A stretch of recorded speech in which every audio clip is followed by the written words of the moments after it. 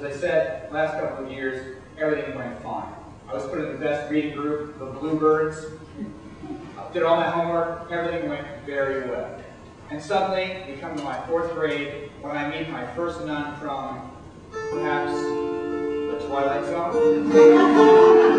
or maybe the Outer Limits. This particular nun, let's call her Sister F. Sister F had an odd physical ailment. She told us that she had calcium deposits building up at her knees, and that's why she couldn't bend them.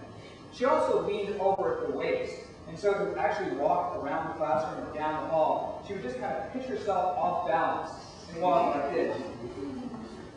And so she looked like a penguin with sciatica. And since this is a Franciscan nun in the full regalia, the full garb, penguin, I'm making the reference for a real reason.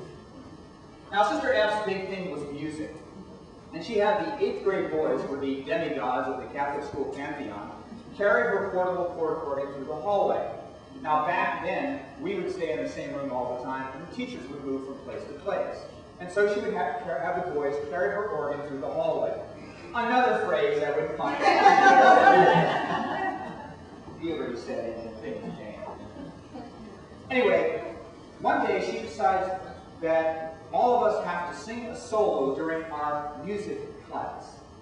So we're to stand up next to our desks, straight, songbooks held high, and sing.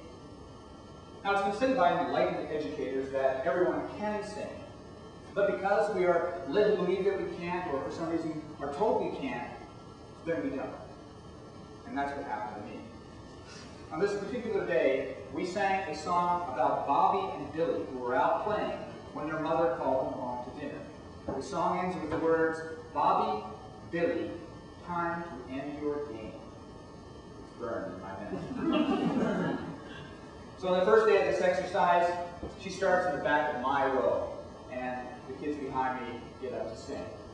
Finally, it's my turn.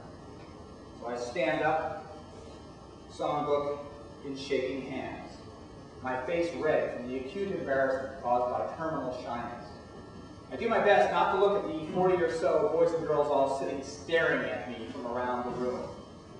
I stand there and wait for what seems like an eternity, what I assume purgatory would be like.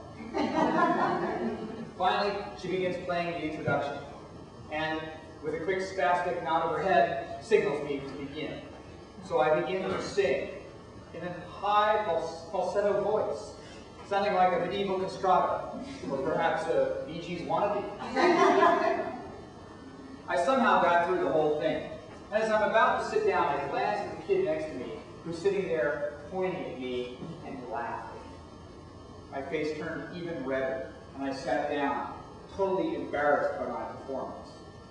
And I began to cry. Now, she finished that road this day, but I should mention that this exercise was never repeated. And so I was one of the few people who actually had to sing this song. So to this day, I will not sing in public. Not at an alma mater, not a happy birthday, nothing. Over the years, I have taught a variety of classes to hundreds of students. I've attended international and national conventions where I've given presentations. I performed in a variety of plays. I can do all those things, but I won't sing. I'm still too self-conscious from what happened on that particular day in 4th grade. And I wonder, if that nun, if she had known the effect that it would have on me, would she still have had us do it? And isn't that part of what being an educator or a parent is all about? Being aware of the impact you can have on a child, and making sure that that impact is positive, caring, and nurturing.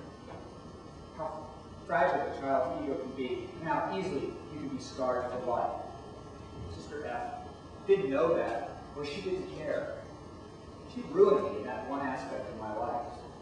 And for that, I could never, ever forgive her. Bobby.